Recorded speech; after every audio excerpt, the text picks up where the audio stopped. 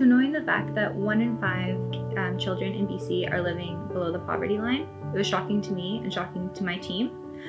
So when we initially started the Why Not for Tots charity, we were able to give item donations to help out these kids in these schools in need. But beyond that, I found that there was even a greater need, and the greater need was for experiential requests and ways that these kids can take beyond just an item, but actually they can learn about themselves and they can learn about others in different ways.